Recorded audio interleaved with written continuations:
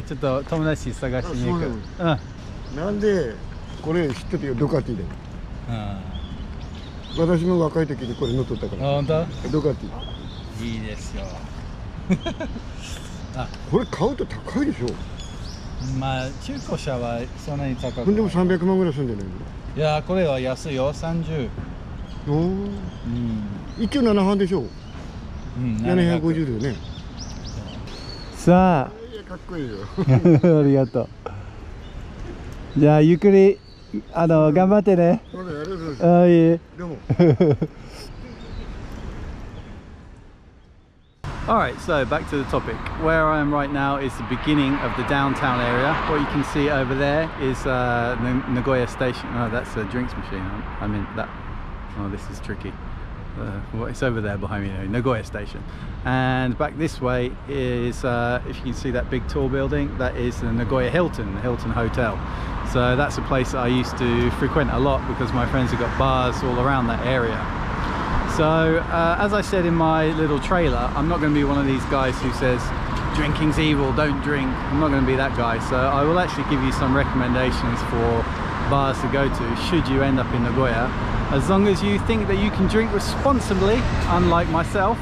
But yeah, so I think we'll jump on the bike and go for a quick tour of a chain of pubs called The Hub, which pretty much every foreigner will know because it's one of the places you go to when you're sort of like a newbie in the country, because the menu's English, the staff speak English generally, and also because the girls that frequent those bars tend to be, this is a bit of a generalization, but they tend to be what we call gaijin hunters, which means that they enjoy the company of foreign men.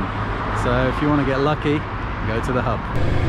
Alright, let's take a shortcut through the fish market.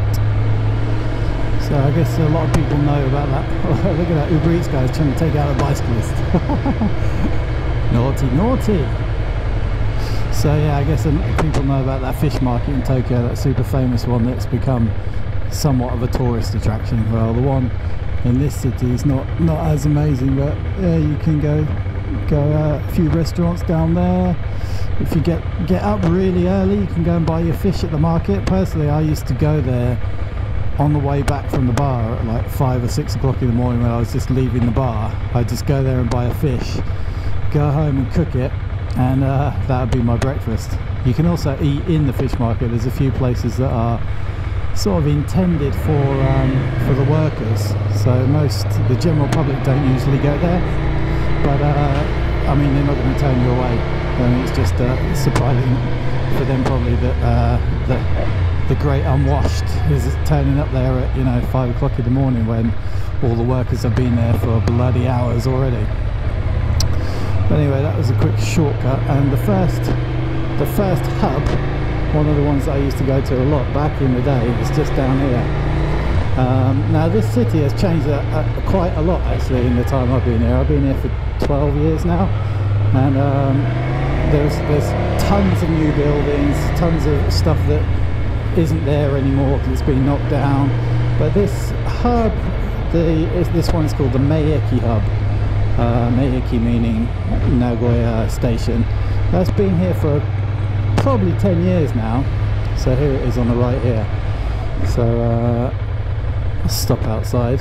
So on the left here we've got this building called the Dai Nagoya building, which it was probably finished maybe 2 years ago, something like that. They used to be there. That used to be where my bank was, and it all got knocked down, and then all of a sudden they built this pretty cool like shopping centre with a post office in it and a bank and all sorts of cool stuff. But anyway, so the hub there on the right, as you can see, it says fish and chips, ales and stouts, and then if I move back a little bit, British pub. So that's the first of 5 that are in this city. So I thought I'll just do a whistle stop tour and show you the ones that I used to go to the most. That one I used to go to quite a lot, but only when I first lived here, because I lived maybe a 5 or 10 minute walk from there. So that used to be the place to go to after work or on days off. More roadworks, that sucks. I'll have to go right in that case. Right, it's going to take a while to get there, so see you in a minute. It's time warp. Let's do the time warp again. Damn son, them heels.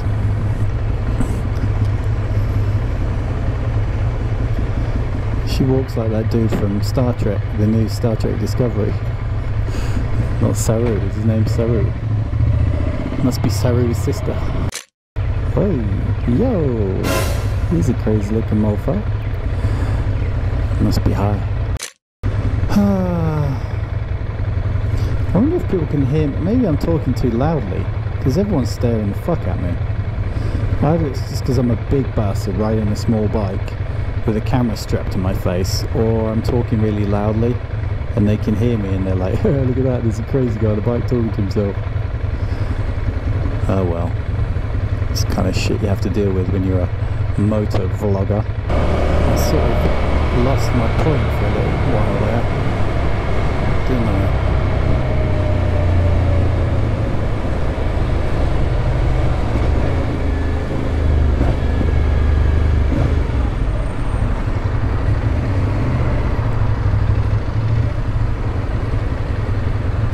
Alright, we're now arrived at the second hub on our destination. So this one is called the Fushimi Hub on the second floor up there. Now, as I said before, the Hilton Hotel, which is over there, you can't really see it now, I used to drink around there a lot because my friends have got bars there, but their bars don't open till 5 o'clock or sometimes 6 o'clock. So I used to come here for the happy hour. The happy hour here is 5 until 7. See on the sign there it says beer 400 yen, cocktail 400 yen. During happy hour you can get a pint of gin and tonic for 180 yen, which is just, you know, ridiculously cheap. And they also do food and stuff in there, and see on that little sign there it says no cover charge. So some of the bars here will just charge you for even just entering the bar, even before you've ordered anything. There'll be a charge that gets on your check at the end. But yeah, so that place there, 5 till 7. Let's continue on the ride anyway, because I'm getting sick of waiting around. From 5 till 7, I would get, probably the first hour, I'd probably get 4 or 5 pints down me of gin and tonic, which, you know, that's quite a lot considering it's probably 2 or 3 shots of gin in them. So the first hour, yeah, let's say I'd get 4 down me. I'd be texting away my friends, hey, where you at, where you at? So they'd all come and join me, and then the next hour, because it's only a 2-hour happy hour, the next hour, same sort of, your pace sort of slows down a bit, probably have 2 pints in the first half an hour, and then when it gets like to within sort of like 5 minutes before 7 o'clock, you're like, oh my god, happy hour's almost over, oh my god, we've got to order like another 3. So then we'd say at 6:55 or whatever, we'd go back to the bar and order probably another 3 pints of gin and tonic, get those down us. So at this point we've had at least 8 pints of gin and tonic. And then you know, so then it's like say 7:30 by the time we've left. And then we'd go to another bar, drink there for a good hour or so, then carry on to another bar and another bar and another bar. And that would, like the bar hopping would normally go on till say 12 o'clock maybe, till midnight. then whoever was, you know, left out of the group, whoever was still in a drinking mood, then we'd go on to some of the seedier places in town. Well, actually that depends. Like, it depends. If you'd got lucky and pulled a chick, then you would obviously just go home with the chick.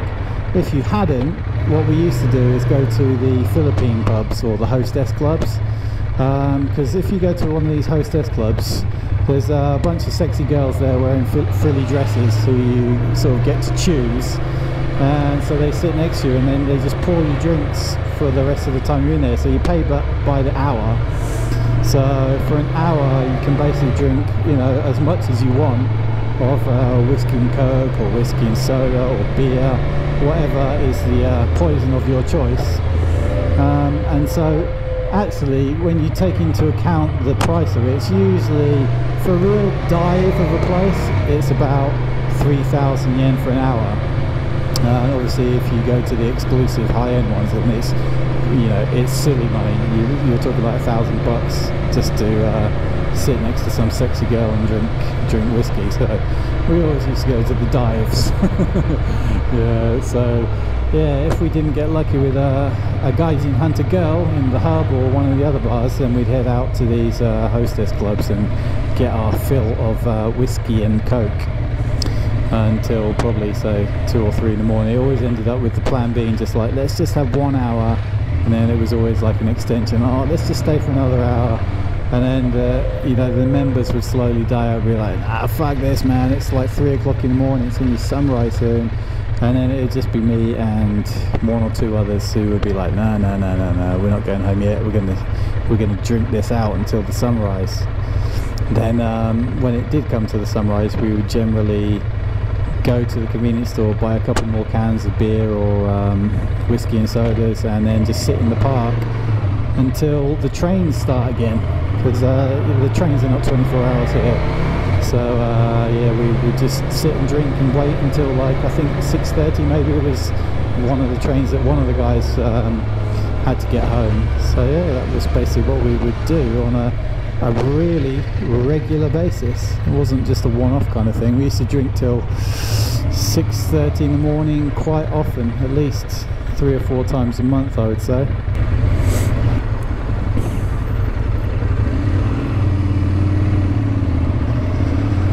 Alright, so as I said, there are 5 hubs in this city, but 2 of them are kind of in places, cops, no one crossing the yellow line in front of the cops.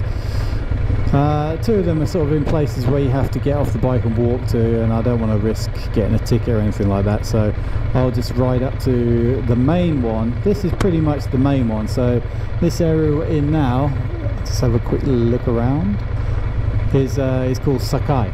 So that sign up there, if you can see it, Nishiki-dori. Nishiki-dori is like pretty much party central of this city, but more like, I wouldn't say sophisticated really, but it's more of a slightly more upmarket place than some of the other sort of the seedier sort of red light districts and stuff like that. But this is where pretty much everyone comes on a night out. Right now this is a Sunday at what time is it, like 2 PM or something, so now it's dead, but nighttime, man, this place is just packed. So this is the last hub on our little whirlwind adventure. So it's actually closed now, which is surprising, because they used to be open from lunchtime, but I think because of Corona they're not allowed to open, so they have to cut their hours down. But this particular hub is pretty big inside. It's hard to tell from the outside, but inside is pretty big. Let's get off the bike and have a look at the menu, I suppose, show you guys what kind of shit you can get in there. So also, like, you can watch baseball here, and rugby and football, and sometimes racing as well. So yeah, here we go, here's happy hour. So it used to be 180 yen, like I said, but now it's 200 yen. So yeah, you can get, oh no, it's actually changed quite a lot actually.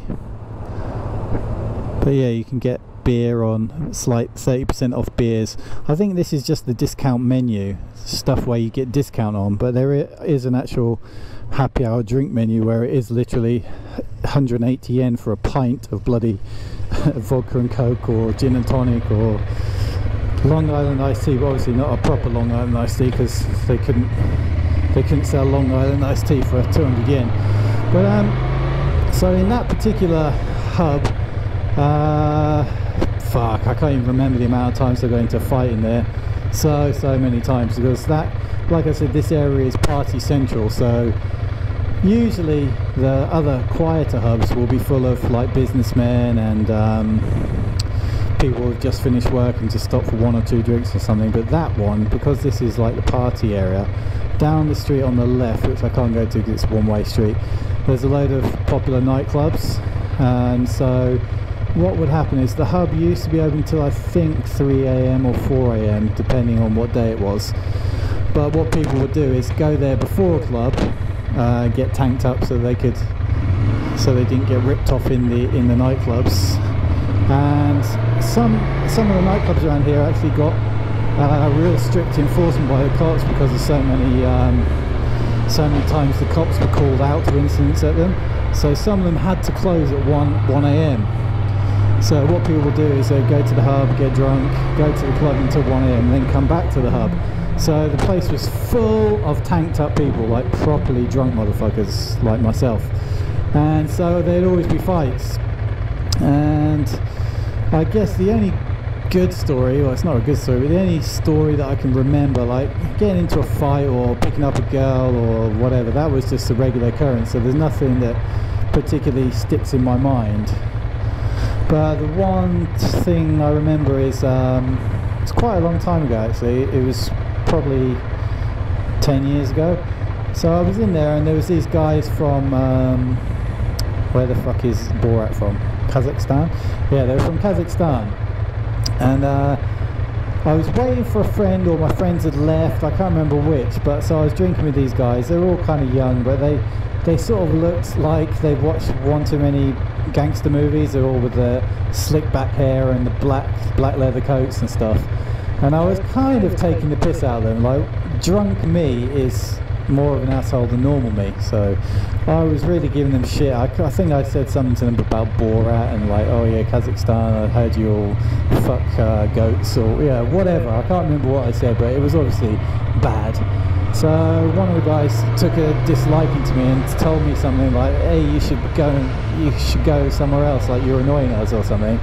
So I use this word quite often, and I don't mean it in the, you know, literal sense, but I said, whatever, motherfucker, to this guy. And he smashed me in the face with a cocktail glass. Like, he basically glassed me, but the only thing on the table was a shot glass, a cocktail shot glass, which, if anyone's tried to break one of those, they're pretty hard to break. He managed to do it anyway, but he glassed me in the face with this cocktail glass, and pretty lucky really, he cut me really close to my eye. So I had a big gash on my eye. And then all of a sudden, I guess reality set into those guys, and they were like, oh shit, oh shit, oh shit, what have we done? And so they started shitting themselves basically, and they were like, please don't call the cops, I'll lose my visa and I'll have to go home, please. So being a drunken fool that I am, and not a particularly aggressive drunken fool most of the time, I just said to the guy, go to the bar, buy me another whiskey and bring me a bunch of tissues back to stop the bleeding, and I'll forget it ever happened. So the guy instantly ran to the bar, bought me a whiskey, brought back a bunch of wet towels, and I just basically finished probably another two or three drinks in the bar, just holding the wet tissue to my face. And like, how stupid can you be you got a massive gash on your face, you're bleeding everywhere, and you just carry on drinking? Nice Ferrari, bro. So yeah, that's the kind of level of stupidity that I was involved with.